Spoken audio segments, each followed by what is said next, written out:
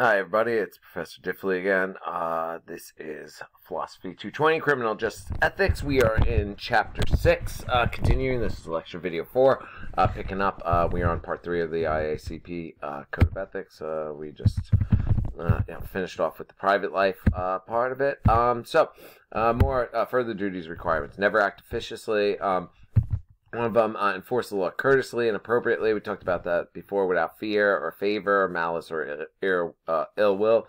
Fear here is about being able to go after people who did wrong, right? The law applies to everybody, so not to be, fearful of retribution, be it from any group or anybody there.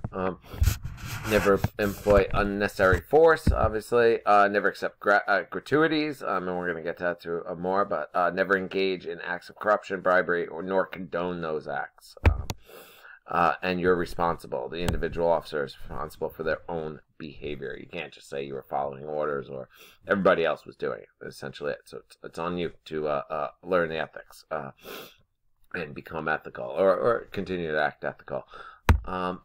Another codes here. Let's look at the UN code here quick. Written more traditional code with specific articles that list requirements for each article. So that you can see the differences between the two of them. You can read them here. Serve the community. Article 1. Article 2. Respect and protect human dignity. Use force only when strictly necessary and to the extent required for the performance of the duty. See the commentary again for this. I mentioned this earlier for these codes, especially the UN one. They even have one subpart B, C. Sorry, for use of firearms. So that's interesting. The United Nations want to compare that to the others, and make sure to be able to differentiate. Again, on the quiz, the exams, when I give you scenarios, you apply all the codes that apply. Use and identify and apply all the codes that apply, all the sections of it, and explain it. Back to this, Article 4, maintain confidentiality. No torture. 5, 6, protect the health of those in custody. Prohibition against acts of corruption, and duty to follow the rule of law. Again, they cover a lot of the same ground as the IACP one. Stated differently. In some cases it goes further, in some cases it's more specific, some cases it's not. But you'll again compare them. But note again to be able to apply both of them to the scenarios. You're going to get ethical scenarios. So let's get into deviances here. Let's take, we talked about the different types of corruption before. Misfeasance, malfeasance, nonfeasance. Here now we're talking about deviances, actual types of corruption here. And most of these would be more malfeasance. Number one, as I said, both in the codes of ethics, it involves financial reward or gain for gratuity. So this free meals, free services, discounts, that sort of thing, based on the nature of your position, on your position alone. The action, or not even alone, just based on your position. The action is corrupt because it places the officer in a compromising position. And this goes both ways. Maybe the officer now starts off as a cup of coffee, but you start asking for more and more, and you expect these things to come. And see page 13. Actually, and no, don't worry about the page 13. Sorry, that's from a previous book. Don't worry about that. The other way to look at this too is it could negatively impact the person who runs the store. They might expect, now they gave you the cup of coffee once, now you expect it every day, and that could hurt their business. Again, a Kantian would look at this as, should everybody be given free coffee? Obviously, no, because then it just doesn't make sense, right? That everybody should be given everything for free, not just coffee, but anything. Utilitarian would say, yeah, maybe because it protects my business. A virtue ethics here would try to find the middle ground that everything for free is clearly not reasonable here. So the shakedown again. So gratuity, just don't accept it in any case. You don't have to. There's all sorts of ways to decline. Again, you could do it. You're supposed to do it respectfully, politely, courteously. Again, see the code on that. Shakedown, this is when you extort a business owner. We were talking that for protection money or other things. I gave examples earlier. Perjury, this is lying. Perjury can be all sorts of things. Attempt to fix, because perjury here includes on your official documents, testimony, that sort of thing. Fix a criminal prosecution or protect other officers through forms of lies, deception, planting evidence, just outright lying, that sort of thing. These are forms of corruption and deviance specifically. Brutality, that one is really straightforward again there. But here, obviously, brutality usually means physical violence, but this can also mean verbal, right? Again, protect, courteous, with respect, that sort of thing. Profanity, especially in regards to religious connotation, extraterritorial sexual functions, or person's race, that sort of thing. There are going to be times when you're going to curse. Everybody does, but yeah, you can't. Again, respect, courtesy, that sort of thing. Especially it shows bias. It could perceive to show bias, racism, all sorts of things. But also, again, as you serve the people. You serve the state. You serve all of us. So that is the idea. You want respect. The people want respect. That sort of thing. Obviously, there's always exceptions, but you know what I mean. But again, part of the police officers, they're supposed to be they're supposed to be examples for us. That we ask a lot of them. They have a duty that most of us will never carry and don't carry. And it's meant to be. They should take that to heart and live it there. And that's what the code is getting at here. Other way, deviance is sex on duty or duty related. Now, this one just is clear, right? You can't use the position of power to, even if it's consensual, it's wrong. And there's some of these, obviously, that aren't, right? Sexual shakedowns would be sexual exploitation, opposite sex strip searches, the way contacting victims, either physical contact or continuing to contact them, unrelated to the case. Voyeurism, using your position. This would be like, everybody gets what voyeurism, right? It's the idea of watching others, getting pleasure from that. So you can't like park in front of someone's house to try to get looks at them, or use your position to be able to do that. Fuck something is a term they often use. This would be like the police, like say at a college, using their position to meet students or things like that. It's an old term, but that's one you'll see in some cases. Again, you can't just pull someone over because you thought they were good looking, you wanted to get a closer look or something like that. Obviously, that's wrong. But these are some of the ones. No sleeping on duty, that's a deviance. That one's obvious. So don't use drugs and drinking on the job. That is, again, a clear one. And obviously you shouldn't just do that because you're impaired, right, you're supposed to be a professional, but as it's also saying, it could lead to much worse things, right? Opens the door to blackmail, shakedowns. What if you're, if you're an addict, as we all unfortunately know, it'll lead people to do things that they know they shouldn't or wouldn't normally do. And just to get the drug, to get their fix. So this could lead to all sorts of problems and really does open the door to further corruption in many ways. Misuse of confidential information, right?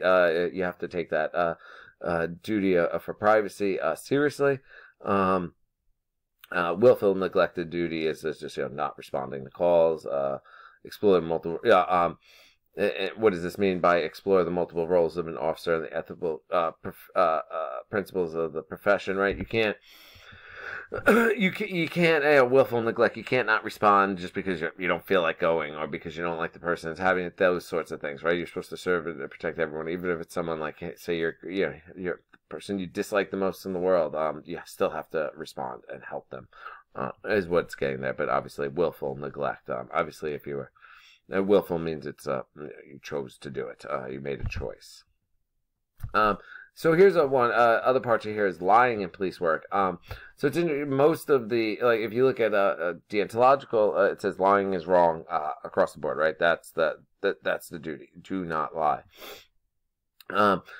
But utilitarianism would look at this depending on the outcome. Virtue ethics would see it as is at the middle ground idea. But usually we usually associate. I think most people do is lying with someone who is virtuous or ethical, and dishonesty. Not lying. Being honest is good. Lying's bad. Dishonesty's bad, and sort of seems to be unethical. As we're going to see, there is instances where the police have to lie and do lie.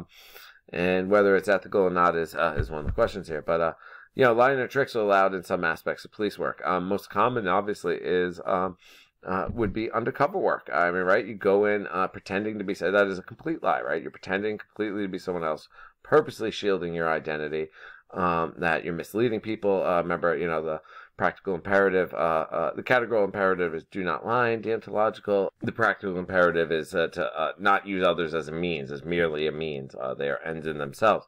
Here you are using the people, right? You're tricking them. Again, that would seem to go against it. Utilitarians say, well, that's how you have to do it. Right, the lies here will lead to, criminals off the streets, that sort of thing. Even virtue ethics would appear to maybe support this in the sense that, right, that maybe this is the best choice there, right? This is that middle ground based on the situation. Remember, there's between excess and deficiency. This might be in the way, because it'd be to completely tell them the truth. There'd be no way to keep tracks on them, take them down, that sort of thing. Is this lying going too far, though, is maybe what the a way virtue ethics could criticize this. More here. Lists lies in interrogation of suspects to either build trust relationship. I mean, that's sort of the way you interrogate, a method of interrogation, not, beat them into a torture and this sort of idea, but you can get more by, building a relationship, or at least the appearance of one, right? You're trying to get that trust so that they open up to you. The questions are, is ethical, why or why not? And that's what we're talking about. It really depends. Most people would say, yes, it is.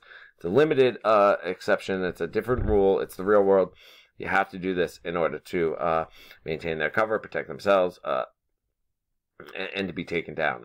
Others would say, no, they should be held to a different standard and should not lie in any way. They would even say undercover officers. I mean, this was an argument early when the British police in London began to use for the first time plainclothes detectives and officers. They were accused of being spies. That's what people are, and saying, in many ways, someone undercover, a plainclothes is sort of a spy in the sense that merely that at least the plainclothes officer, that they're trying to blend in, right, and not stand out.